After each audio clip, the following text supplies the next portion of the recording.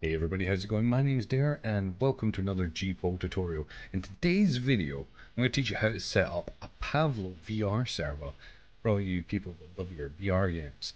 So let's get into it. So the first thing you want to do is go to the GPORTAL website at www.g-portal.com and then go to Rent a Server. What you want to do then is click on the PAVLLO one VR or type at the top PAVLLO VR and click Order. Since I already have a server, what we're going to do is go down to the server and click on it.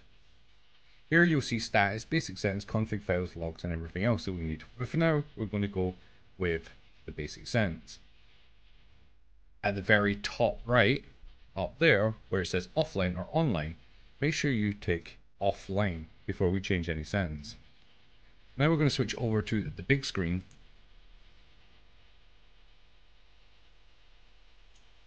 And as you can see right above me here, right, we're going to go server name and we're going to give our server a name. Now it's up to you whatever you want, but I suggest that you keep it within the brackets and the hyphens, whatever the heck they're called these days, and just say Dare server by GPO. For the this be enabled, make sure you have it enabled because otherwise your server will not show on the server list. Now this is unconfirmed, but I'm sure that's how it works. Sets the next one's competitive, sets the server to default game mode, search and destroy. You can turn that off if you want. If you want to give your server a password, make sure it's maximum 4 digits and only numbers. Okay? The max amount of players that you can have for your server. Now, depending on how many slots that you bought, that's how many you'll have there. Be secured enables the anti-cheat, which please have on. You know, most people don't want to play in a cheater server. Balance table URL, which is there. I'm not sure how you fix that or change everything on that, but what I would suggest is do your research before you do change stuff. Okay, so moving on now, we got the time limit. Depends on the time limit of each map, 60 seconds. Tick rate of 90. We're going to have 0, which equals unlimited ammo type. Defines which in which way ammo type is limited. So it's up to you what you want to change, but like I said, do your research first. Refresh list time is 120. We're going to have a B whitelist. Do we want to whitelist the server? If you do, users with the whitelist.txt can join. I would leave that off unless you know what you're doing. B custom server enables modding tools required for the whitelist.txt. Put that on or turn it off, whatever you want. Okay, so map rotation. This is the last part of setting up the server.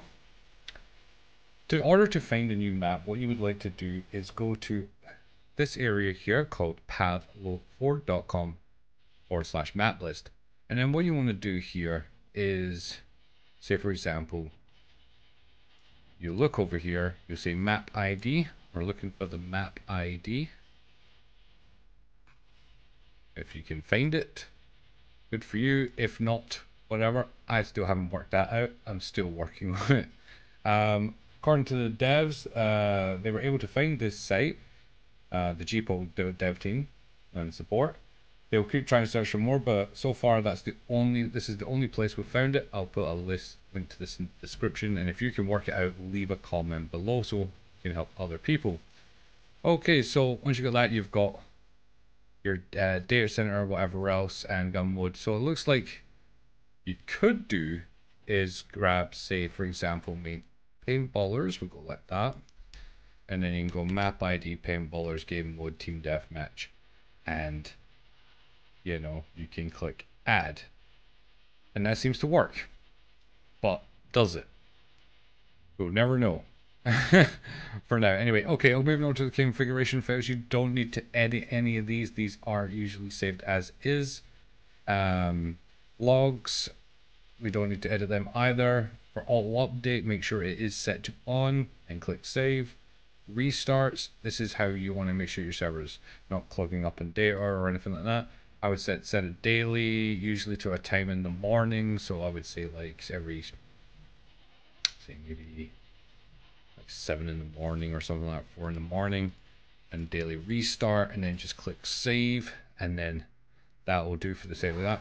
For the next part, which is backup, let's say for example you want to back up and make sure your server is constantly backed up. GPORTAL has an amazing backup system.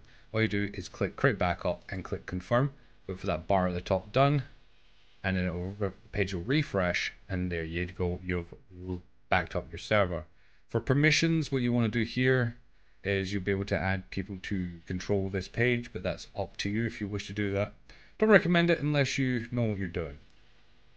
And that's it, guys. Thank you very much for watching another GPO tutorial. I'm Dare. Don't forget to like and subscribe, and I will see you guys all in the next video. And if you have any suggestions on any servers that you want a hand setting up, leave a comment and I'll see what I can do.